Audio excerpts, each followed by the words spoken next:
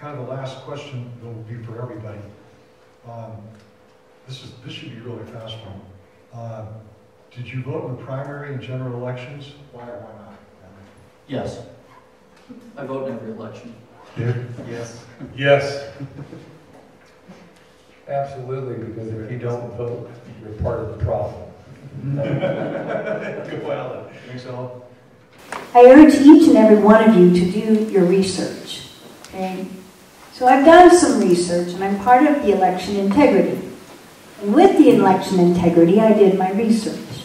And out of my research of my candidates, I found one that had foreclosure in his property and something to drug related. And then another one that claimed one restaurant was the cause of crime down Main Street. And I've been in Klamath for 1970, so it's always had a reputation.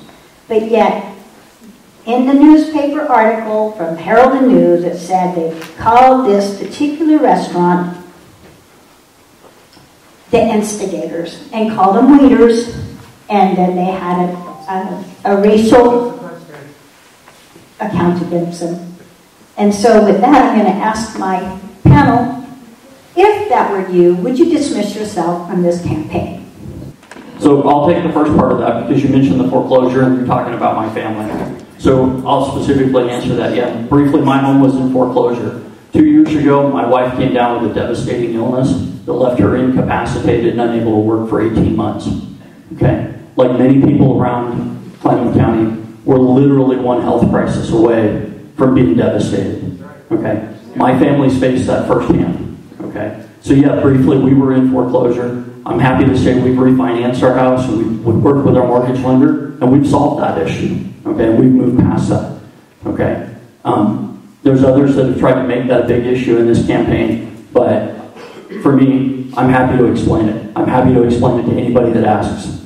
So, at the same time, you know, we all have to be cognizant of that. We all have to look within ourselves and think about what challenges do we face. Okay? I'm happy to say my wife's better, my wife's back to work, and we're doing well. Thank you. Thank you. So, this is a question for all. Okay. No, I feel like she's calling me out second. So, Brandon, good job, brother. That was a good answer. I'm proud of you for standing up for your family. God bless you. I find it unfortunate that people want to use things negative about people or against people when they haven't been proved guilty. So, this is a great country where people are innocent until they're proven guilty, and I support that. That's a fundamental way of running our country and our state. So, I am currently being sued, myself and I think there are three other people that are still named in the lawsuit from a restaurant downtown. I can't speak at great length on it because it is an active lawsuit. We are still waiting for a judge to make a ruling on that lawsuit.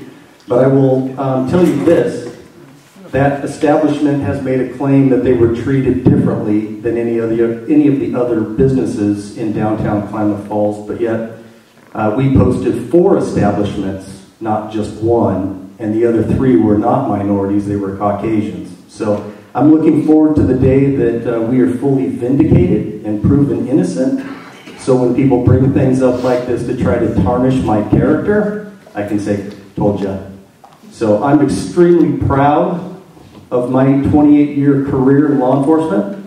I'm extremely proud of being your police chief or the police chief in Klamath Falls, and I wouldn't change a thing I did. Crime when I left was downtown, it had dropped 59%. So I think I made some pretty good decisions. When I got hired, we were ranked as one of the top 10 worst places to live in Oregon. And the 4th year I was there, we were the 15th safest town in Oregon. So I wouldn't change a thing. We're glad that Brandon worked through his problem. He addressed that. And I'm glad he's moving on. Being that I did work for law firms, I do recognize the law and I support it because it has its purpose, and it's to protect the people. I do believe it's in Article 11 of the Oregon Constitution, and it does state, even the word may is used with public monies. Anybody that creates a liability should restrain themselves for running for office. You can look that up, you can interpret it any way you want, but that's what the law says. So in that particular case, would I restrain myself from running for a position until that was taken care of? Absolutely, because we believe in the Constitution and we believe in the law, and that's what we stand for. Thank you. And Darren, Colin?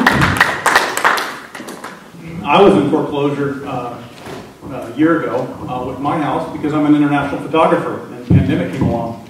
And so I sold my house and I moved to Klamath Falls. And I'm glad to be here, happy to be running for office. And, you know, we need to come together as a community. And that's one of the things that I did break the story and put out the information because I think people need to know as a journalist what we're struggling with. But at the same time, you have to, number one, recognize what's going on, and then come up with a solution.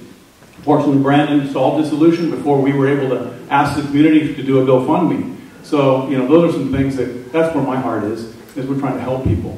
You know, you're innocent until proven guilty. And so I'm good with that, but at the same time, there's no harm in saying there is a pending case, and let's look at this and find out what it's all about. So, thank you very much. Thanks, Sean.